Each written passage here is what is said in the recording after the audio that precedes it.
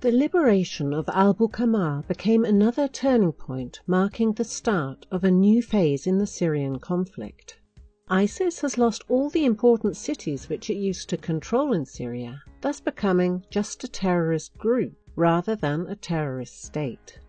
The terrorist group still controls some villages in an area between Al-Bukamal and Deir ez-Zor, a part of the border between Syria and Iraq, a part of the Yarmouk refugee camp in Damascus, and a chunk of territory near the Israeli-occupied Golan Heights. Many ISIS members are now fleeing the country in an attempt to reach safe havens around the world.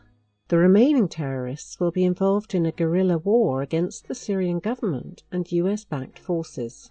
Currently, Syria could be divided into 7 sectors, controlled by various parties. 1. The Syrian government, backed by its allies Iran, Hezbollah and Russia, controls the biggest part of the country, including the cities of Aleppo, Hama, Homs, Deir ez-Zor, Damascus, Latakia, Asweda and Tartus.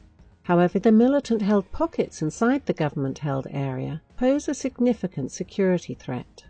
The situation is especially complicated in eastern Ghouta and the Yarmouk refugee camp.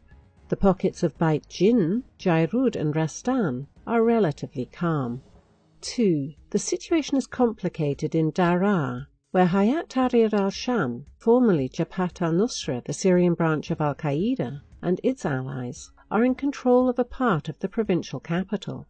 The Russia-US de-escalation zone agreement in southern Syria allowed the intensity of fighting there to decrease.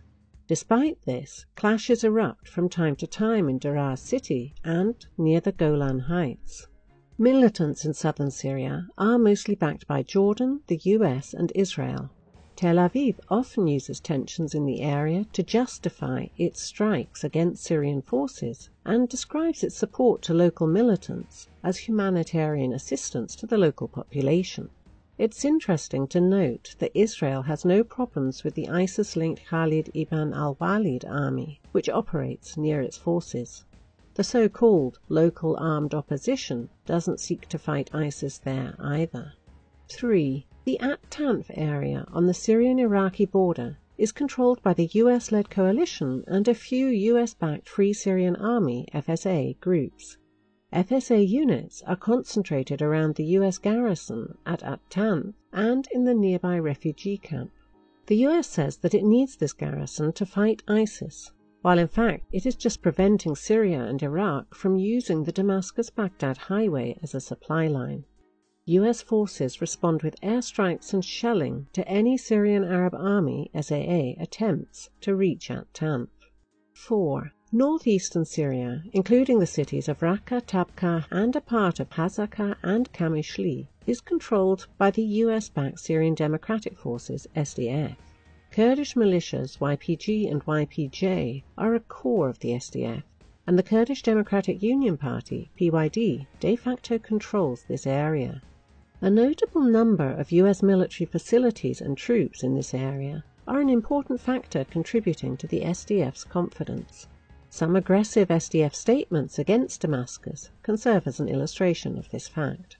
5. Northwestern Syria is also controlled by the SDF.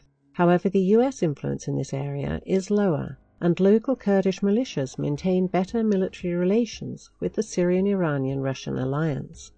They also face more pressure from Turkey and its proxies. 6. Turkey and pro-Turkish militant groups control a chunk of the border area, including Al-Bab, Azaz and Jarablus in northern Syria.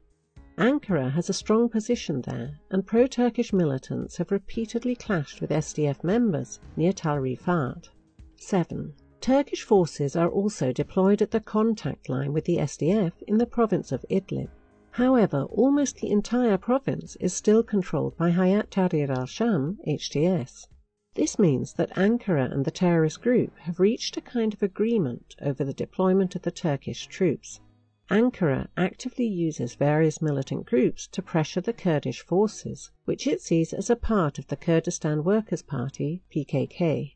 The PKK operates in Turkey and northern Iraq and has been seeking for a long time to establish an independent Kurdish state there. Clashes of various intensity between the SAA and HTS have been ongoing in northern and northeastern Hama since October. This clearly shows that the Idlib de-escalation agreement is not working and creates HTS positions in the area which will be an obvious target for the expected SAA operation after ISIS is driven out from the rest of the villages in the Euphrates Valley. According to pro-government sources, the SAA has already started redeploying elite units from Deir ez-Zor to Hama. Experts believe that the mid-term SAA goal there is to further expand the buffer zone along the Ithri-Hanasa-Aleppo highway and to liberate Abu ad-Duhwa. This will allow them to shorten the front line and to increase the concentration of troops and equipment on the contact line when the so-called opposition decides that it's time to negotiate.